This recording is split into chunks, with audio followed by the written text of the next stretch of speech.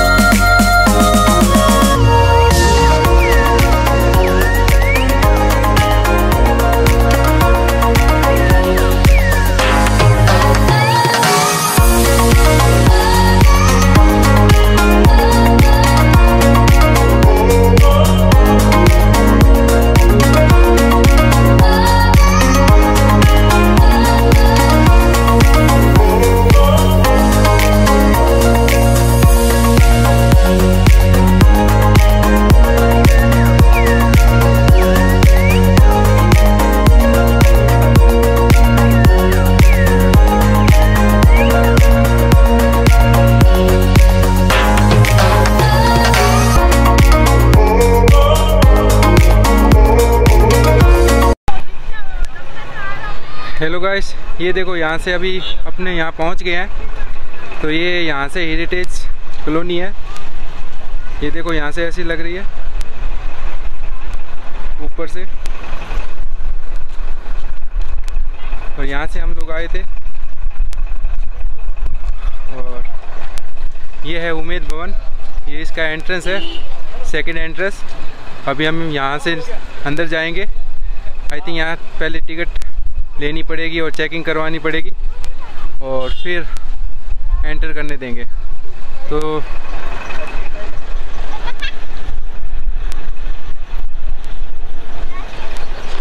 इतनी खास भीड़ नहीं है क्योंकि कोरोना के कारण बहुत कम लोग आए हैं अंदर। तो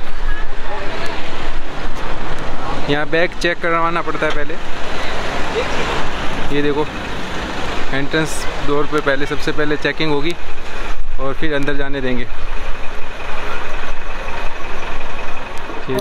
चलो गाइस, अभी मैंने यहाँ से चेकिंग तो करवा ली है। अभी उन्होंने कुछ इंस्ट्रक्शन दिए हैं कि यहाँ पे मैं मोबाइल यूज़ नहीं कर सकता। मोबाइल तो कर सकता हूँ, कैमरा यूज़ नहीं कर सकता और ब्लॉग नहीं बना सकता।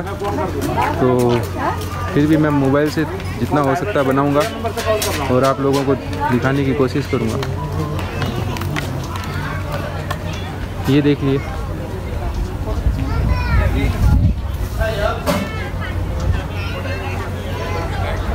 और सब ये अंदर का व्यू है। अभी सबसे पहले मुझे यहाँ से टिकट लेनी पड़ेगी। टिकट चार्ज 30 रुपये है। तो देखते हैं, पहले टिकट लेते हैं फिर आगे चलते हैं। ये टिकट काउंटर है, तो पहले टिकट लेते हैं, ठीक है। तो गाइस, मैंने अभी टिकट ली है, 30 रुपये की है। ये है टिकट, देख लीजिए। और अब हम आगे चलेंगे, दिखाते हैं आपको Umaid Bhawan.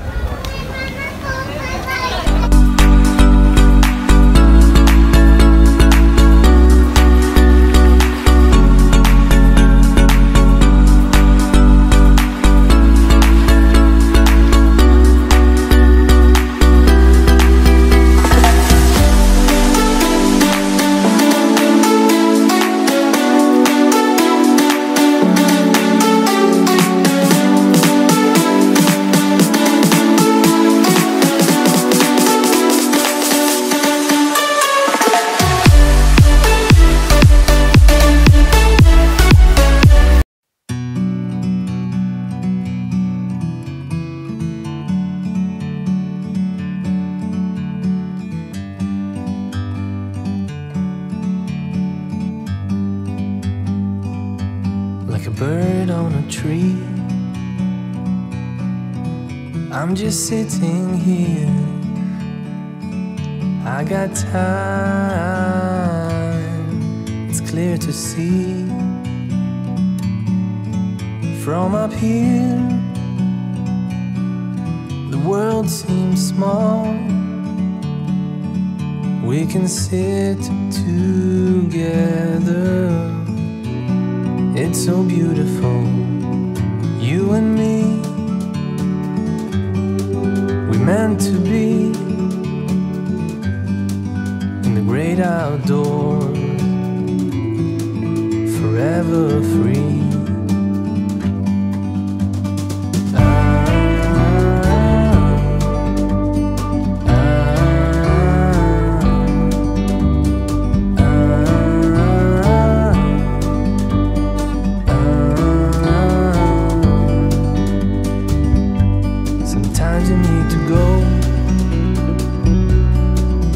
Take a step back to see the truth around you. From a distance you can tell.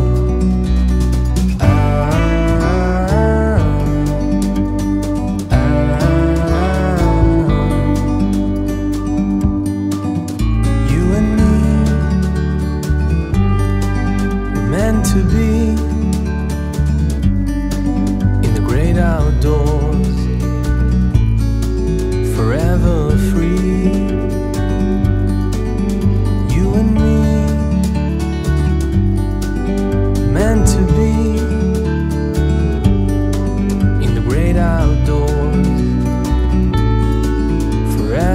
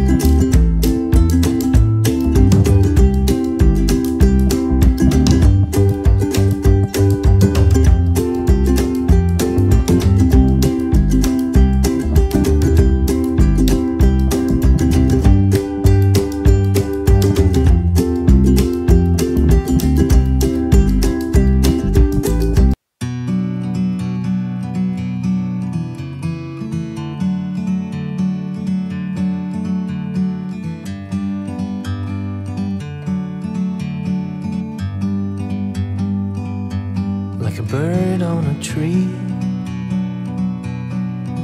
I'm just sitting here. I got time, it's clear to see. From up here, the world seems small. We can sit together. It's so beautiful, you and me. We meant to be in the great outdoors, forever free.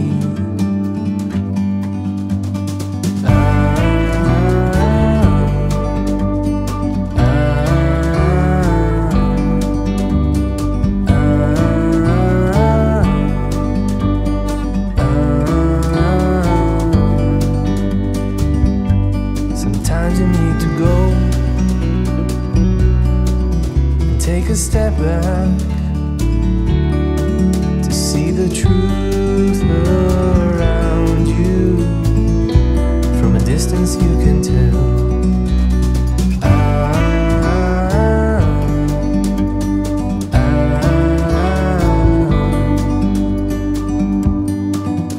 You and me, we're meant to be in the great outdoors, forever free. You and me, meant to be in the great outdoors, forever free.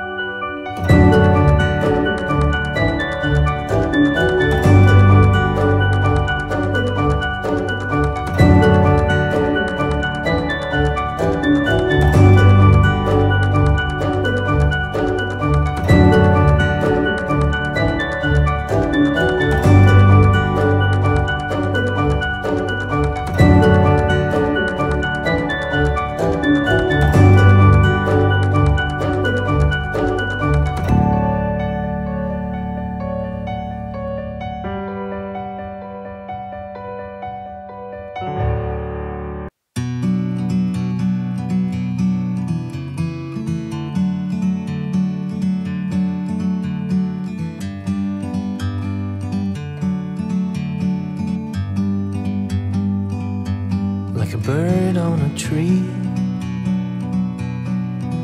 I'm just sitting here. I got time, it's clear to see. From up here,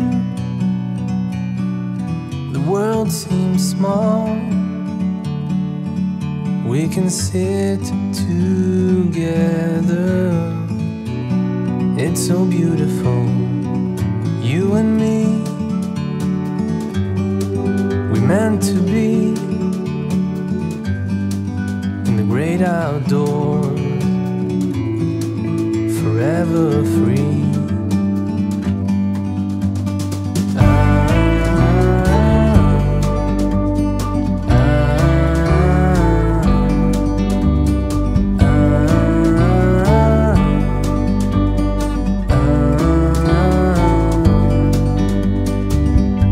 Sometimes you need to go and take a step back to see the truth around you. From a distance you can tell.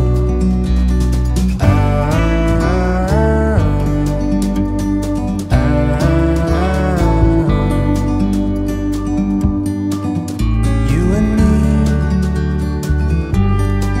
were meant to be in the great outdoors, forever free. You and me